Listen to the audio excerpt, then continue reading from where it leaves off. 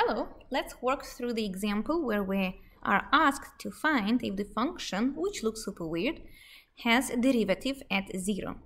This is what we call a piecewise function because it is created out of pieces. So usually I explain it this way. There is a piece I'm going to call 1 and a piece I'm going to call 2, and the piecewise functions can be explained like so. I can see there's a break at 0 when x is 0, so I'm going to put 0 on this illustrational number line.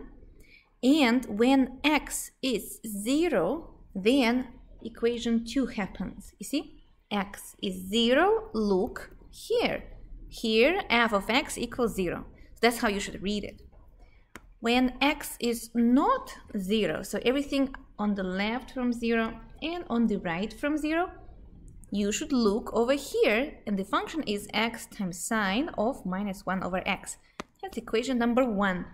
So number 1 happens before and after 0, but at 0, it is 0. And that's how you can explain piecewise functions. And we are asked if the derivative for 0 exists. Well, the definition of the derivative says that to check if the derivative exists at a, you need to check the limit f of h minus f of a over h as h approaches 0 exist. So does this limit exist or not? That's the idea. Change in output over change in input when the input shrinks to 0. That's sometimes you can see it this way. So our a is 0 because we are asked to check the derivative at 0. Then let's check if this limit exists or not. This is the limit we need to talk about. So we need to find f at h. And you, I think, was practicing this already, how to find f of h. Basically, just plug h in your function everywhere you see your input. In this case, we have x. Usually, I write down a denominator right away. Don't touch it.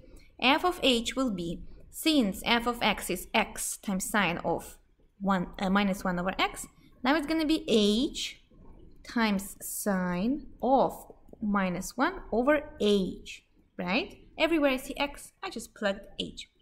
Minus f at 0. What is f at 0? You can say, well, I don't know because I have division by 0 over here and multiplication by 0 over here. No, don't forget. This is a piecewise function.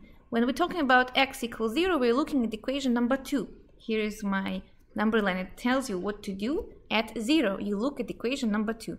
Equation number 2 tells you that f of x is actually 0 at 0. So this part is 0. Simplify. I will have a limit. H goes to 0. H sine minus 1 over h all over h. Since x does not equal h but approaches h, since h does not equal 0 but approaches 0, this is limit, right? It can approach as close as we want, but it never reaches. Then I can cancel out h, because as you remember, you cannot cancel out zeros. Then I'm working with the limit. H goes to 0 of sine minus 1 over h. And since I'm having division by 0, here as you can see, minus 1 over h as h approaches 0 does not have a finite limit here. So I can even write down for continuous functions, you can actually put limit inside and see what is. No, actually, you're not supposed to do this step right away. You're supposed to actually conclude over here. I would say it this way. You're supposed to conclude right away that since h is over here in the denominator and h in the denominator shrinks to 0, I have division by the smallest number we know. That gives you the biggest number we know. And sine at infinity does not have a finite limit. It's keep oscillating, right? Forever. No matter how far we go, at infinity it will be keep going up and down, up and down, up and down. So I will say D and E does not exist. So this limit that defines a derivative at 0 does not exist. Then derivative does not exist. So we'll determine whether or not f prime at 0 exists. The answer is nope. Answer. Why? We justified by the definition. The limit does not exist. Here's the graph for you. I found the graph. I plotted the graph for you of this function. So the limit exists, as you can see. The limit at 0 is 0. The function is keep wiggling, if you want to see this, oscillating, but wiggling up and down, but at some point it shrinks to 0, so limit exists. But this particular limit does not exist, and this is not just some kind of limit. This is the limiting of position of the secant line, if you remember that. Derivative is a limiting position of secant line. The secant line, basically the tangent, keep jumping too much, so it cannot stay, it cannot be fixed. And that is why there is no finite limit. And that is why derivative does not exist. Even if I zoom out, it still does not gonna work out. So there's no derivative at 0. Okay, one more example. One more function over here. In this case, it looks kind of the same, right? It's still sine. Now it's 1 over x, but the most important part, it's multiplied by x squared this time. So maybe it will change something because now the exponent of x is higher. So it's kind of curious what's going to happen, but the beginning is the same. You need to check so let me write down. If they ask us about the derivative at 0, that means they ask us to check this limit. The denominator shrinks to 0, then a function at the h, that's my change in x, minus at the point a, my a is 0. Plug in, like we did last time, f of h will be 3h squared, because it's 3x squared. Sine 1 over x becomes sine 1 over h, minus f at 0, same idea, we look at the equation number 2. When x is 0, the answer is 0, so that one is 0 again. Simplifying, limit, I will have 3h squared sine 1 over h all over h. Since h goes to 0 but never reaches 0, I can cancel it out. And then I will have a limit. H shrinks to 0. And I have 3. I don't need a fraction anymore. 3h sine 1 over h. Okay, what is that? So what is the limit of this function? Equals question mark. To figure out this limit, we're going to use a Squeeze Theorem. Squeeze Theorem. You just learned it in this chapter. Squeeze Theorem. Americans call it Sandwich Theorem because Americans like sandwiches. And then in Ukrainian and Russian culture, we call it Two Policemen and a Drunken Guy Theorem, because we say that when I have a function, and in this case it is 3h sine of 1 over h. This is the function I want to know. Where does it go as h approaches 0? That's my drunken guy. The two policemen approach the drunken guy.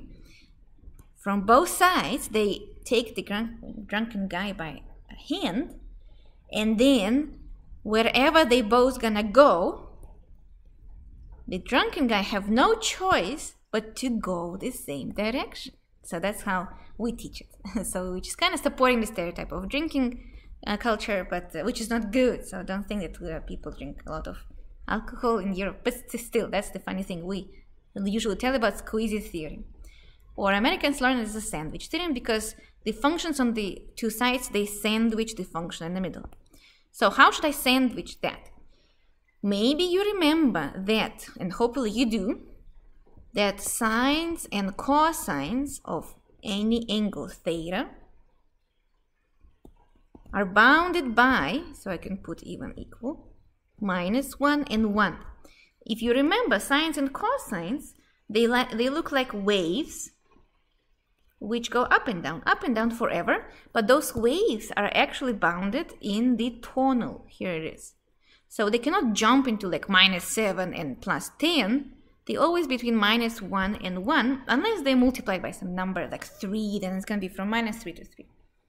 So using this information, I actually can take this sign and approximate it or bound it by +1 on the right and -1 on the left, right? Because it's exactly what I just did at the top. and then just copy this 3h part, 3h, 3h. So on the left now I have minus 3h, and on the right I have 3h, and those two functions bounding the middle function. So they like two policemen holding a drunken guy. So where do they go as h approaches 0? As h approaches 0, right? I will put it like so in the middle. As h approaches 0, function on the left is minus 3h. Where does it go? To 0, right? Shrinks to 0. 3h times 1, where does this go? To 0, right? Then the middle function has no choice but to follow them. And it goes to 0. That's why we call it Squeeze Theorem, because it's squeezed, the middle function squeezed by two functions on sides. And I would say thus. So that's the middle part is the result of the side parts. So this piece over here actually has a finite limit, and it is 0 by the Squeeze Theorem. So since limit exists and it's finite, what's the answer of the question? The derivative at 0 exists because the limit exists. So in this case, it's yes. And here's the graph for you. Look at that. What is the difference between the graph we had before? It still wiggles like crazy and then shrinks to 0, but this time it does it faster. And at some point it becomes a line here. So the derivative is 0. As you can see, it becomes flat. The previous function was wiggling forever, and that's why the derivative, the tangent, could not be fixed. Here it seems like it is fixed. It wiggles only a little bit and then becomes flat, and then starts wiggling again. So where it is flat, the derivative is 0. As you remember, derivative means slope or steepness of the line. So what is the steepness of the flat surface? 0. So the derivative at 0 exists, and it is 0. Pretty cool.